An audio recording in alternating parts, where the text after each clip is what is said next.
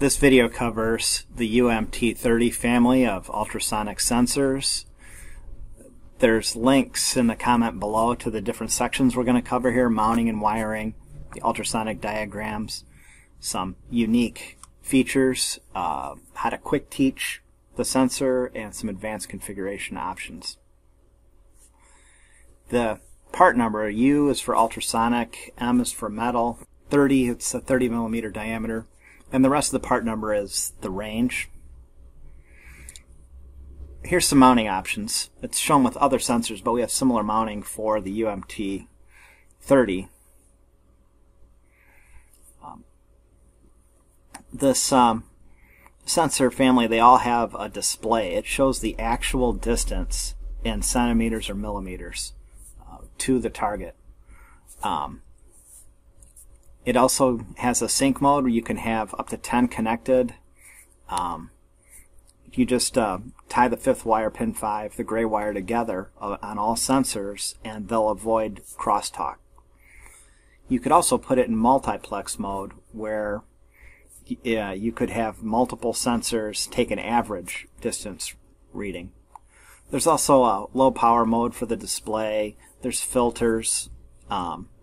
You can have an output delay, foreground suppression, and you can select the sensitivity.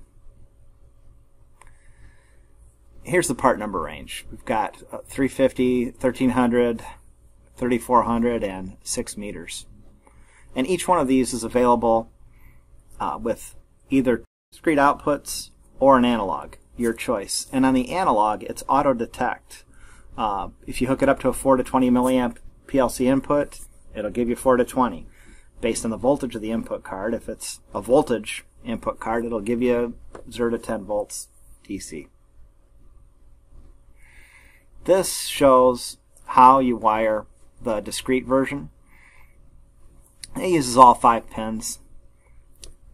The white wire is Q1 and the black wire is Q2, output 1 and 2.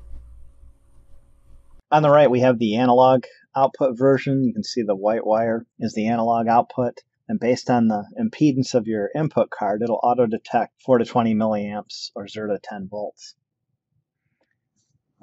This light gray diagram shows the ultrasonic pattern against a flat target. You can see the width is plus and minus about 10 centimeters. And you can see the minimum range and the maximum range to the target. If we had instead this circle, this is the worst case target. And we would end up with a diagram like this, shown in a darker gray. It's much narrower. And you can see the line where we publish the maximum range of the sensor. So if you have a flat, good target, you can actually see longer than the published maximum range of the sensor, big F. And this is the combined diagram that we publish. It has both the light gray and dark gray superimposed with the maximum published range and the minimum range. There is this blind zone in front of the sensor. You have to send the pulse out to hear the echo back.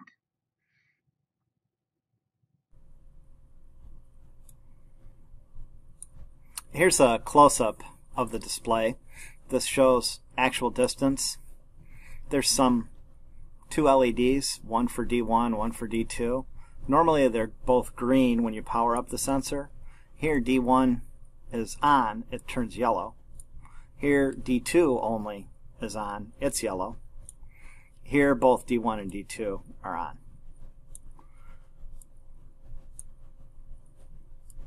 So this shows again the discrete outputs and the 2 teach buttons. T1 teaches discrete 1, T2 teaches discrete 2.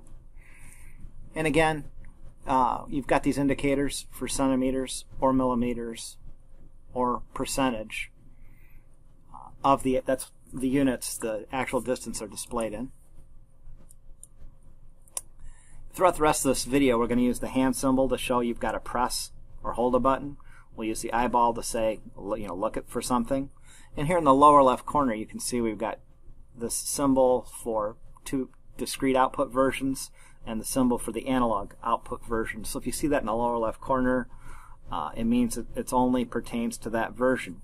Everything else we talk about pertains to both analog and discrete versions.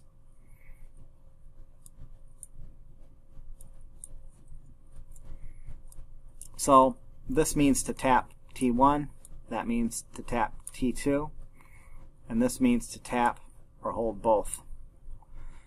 This symbol with the clock shows how long you have to hold it. This means you're not going to tap it, you're going to hold it for the number of seconds shown or more. So in this example we have a distance of about 180 to 75.6 centimeters shown on the display. If it was closer than that, it would show millimeters. Next, we're going to cover, for the discrete version, how to quick teach the discrete outputs.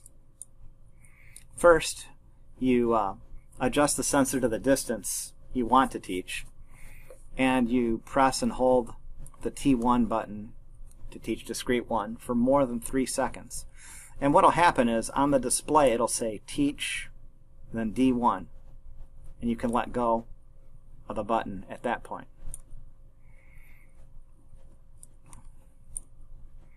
Then you have a chance to move the sensor to the exact distance shown, and then you press and hold the teach button again until the display says end. And then you want to test by moving the display to the position and look for the discrete output D1 light to turn from green to yellow. And to teach D2, you do it the same way, but you use the T2 button. Here's a real-world example where we're going to show quick teaching D1 and D2 at 300 and 450 millimeters. We're about 300. We'll press and hold D1 until it says, until it says teach D1. Then we let go. And now we have a chance to fine-tune the position to 300, and then we press and hold D1 until it says end. And now we've taught that point, and we'll move to 450 about, and we'll press and hold T2. It says teach discrete 2. We'll adjust it to 450, and we'll press and hold T2 until it says end, and now we've taught that for 450. So we'll bring it close, and you can see the display. Look at the top LED go from green to yellow when we get past 300, and the bottom one, when we get past 450, goes from green to yellow. Next, we'll cover quick teaching the analog output version. You can set 2 distances, here 180 and 600 millimeters, and that will correspond to an output of 0 to 10 volts or 4 to 20 milliamps. To do this, you put the target at the first distance and hold the T1 button for more than 3 seconds. And you'll see the display will say teach 1U, which is like teach 1 volt.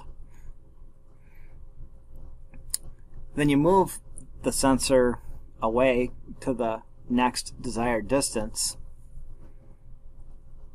and then you hold T1 for more than 3 seconds again until it displays end. And then finally you test it. You move it to the first distance and you should have 0 volts. You move it to the second distance and you should have 10 volts. Here's a real-world example of teaching an analog sensor. So as found, 250 millimeters is 10 volts and 300 is 0 volts. Well, we're going to reteach this where 350 is 0 and 300 is 10. So we'll start off at 350. We'll press and hold T1. It says teach 1U. Then we'll move it to 300.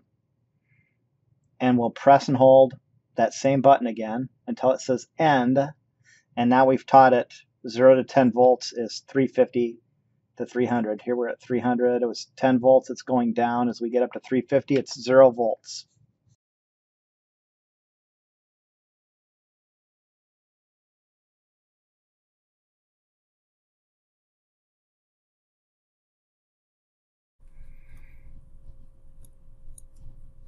So to get into advanced programming mode, what you do is you press and hold both teach buttons for more than 13 seconds. When you do that, you'll see the display will say, hello, pro add -on. And at that point, you know you're in advanced program mode.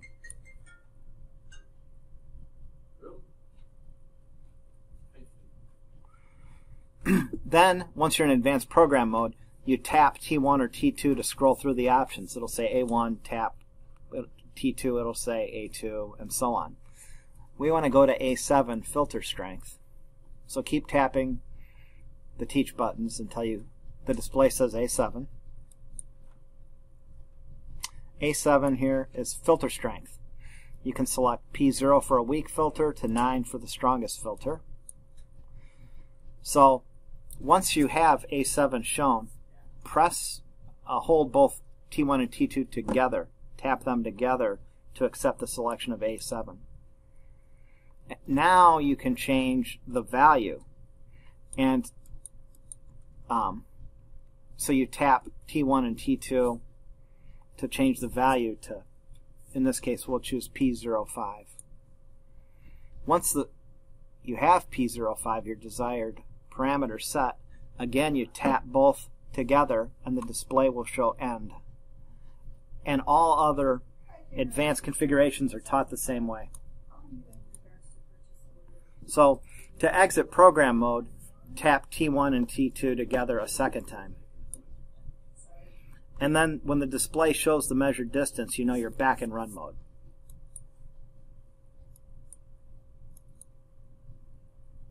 Here's the step-by-step of what we just went through. You can pause on this if you like. This is the manual that shows the same thing we just went through. So now that you've gone through it, the manual may make more sense.